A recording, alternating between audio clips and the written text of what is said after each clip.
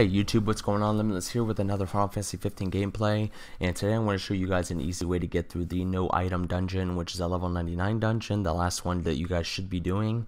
I found a very nice dish called the Lasagna del Forno that allows you to resist all fire, ice, and lightning elements, as well as boost your HP by 4,000.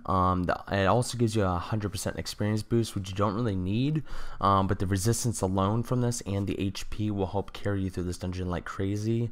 The first part of this video, I showed you guys the ingredients. You can actually buy all three of the ingredients to use, and you guys should have the recipe by now. As far as the items go, the sirloin piece that you guys need, you guys can buy from the Hunter HQ area. The dark shell item you guys can buy from Alticia, and then the wheat portion you guys can buy from Lestalium in the market. And now this part I'm just showing you guys the gear that I'm using. I'm mainly focusing on using one weapon for that floor, and then the other 3 slots I have my royal arms just so I can get that stat boost from them. And then as far as the accessories go, I have triple accessories, most of them focusing on vitality and then boosting strength or something like that, and then a ribbon on Gladio and myself.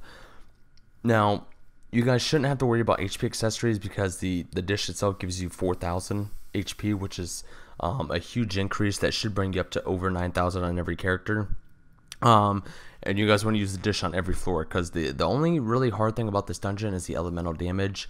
Now I'm showing you guys 3 of the harder battles in this dungeon. The first one being the 4 Iron Giants, which is around floor 35, something like that.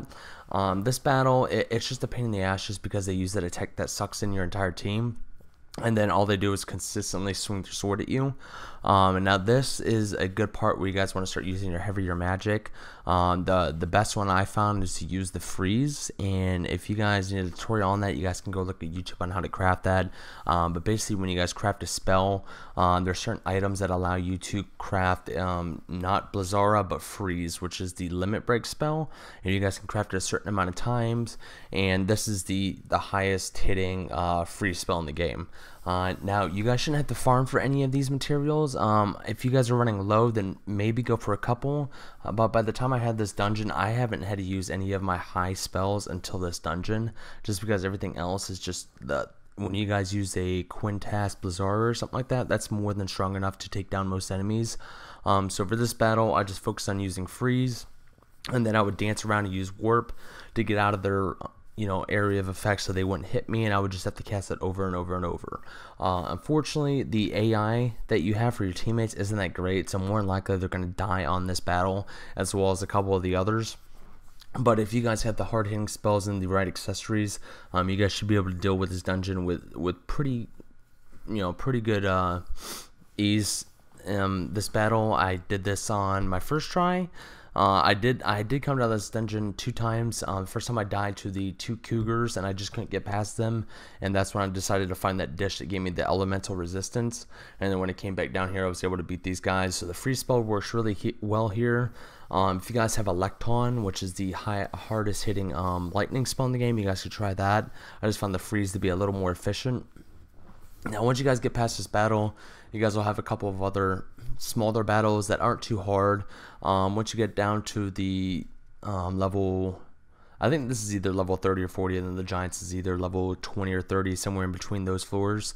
Hard to keep track because they don't give you an exact number of them.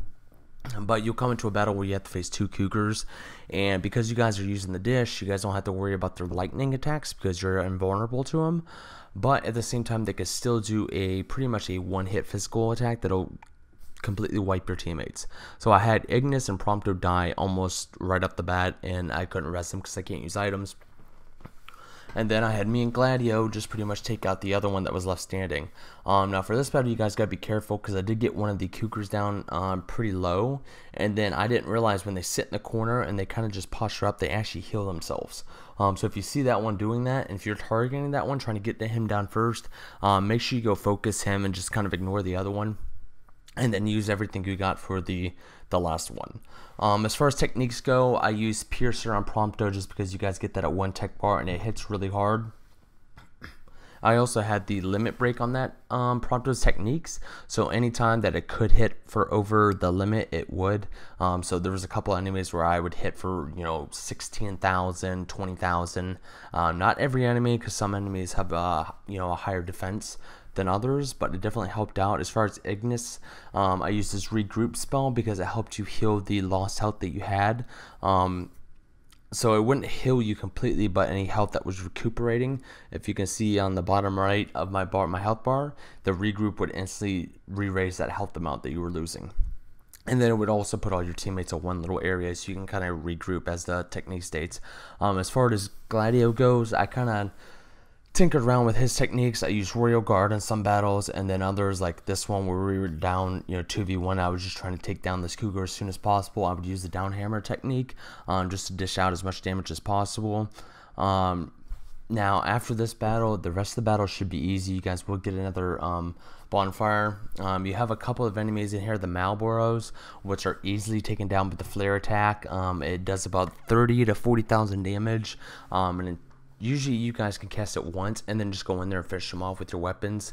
And then the one with 2 Malboros, you guys can pretty much do the same thing. Just focus one down and then use your flare spell as much as you can. If you need to stay away until you get the chance to use your magic again, go ahead and do that just to play it safe, because you can't use items. So if you die and your other teammates are dead, you can't raise yourself up, and then waiting for a teammate to rescue you is kind of a pain in the ass because they're not the smartest. Now, as far as the last boss goes, his hard-hitting attacks are elemental damage, his fire attacks. So thankfully with this dish, you won't have to worry about it because you're invulnerable to half the attacks he does. He just has a lot of HP, which isn't too bad. For this battle, your 4 characters should stay alive for most of this battle. I didn't have an issue there. So just focus on dealing out as much damage as you can, using Piercer as much as you can, and then when you can, using your Royal Arms combination attack on him. Now, as far as magic damage, he's immune to fire, so because he uses fire attack, so you can't use that. But you guys can use Electon or any type of free spell, and it'll do damage, just not that much. But when you get the chance, since it's the last boss, go ahead and just go all out and use everything you can.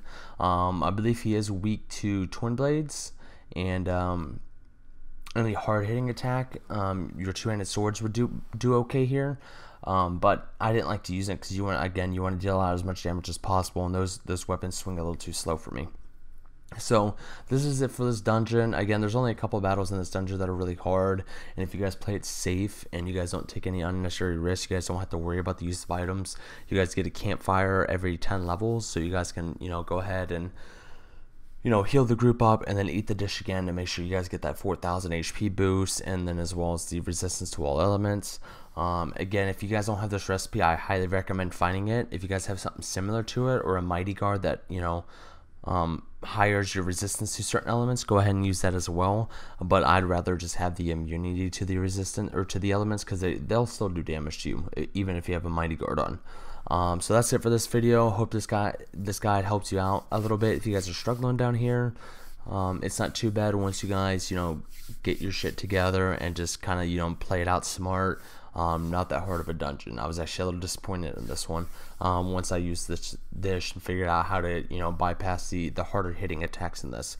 So again, if you guys like the video, please like and subscribe. Comment down if you guys have any issues or something you guys need help with as far as finding the ingredients. I can help out, but hopefully you guys won't have any issues, and this will get you guys right through it. So that's it for this video. Thanks for watching, and I'll see you guys in the next one. Thanks.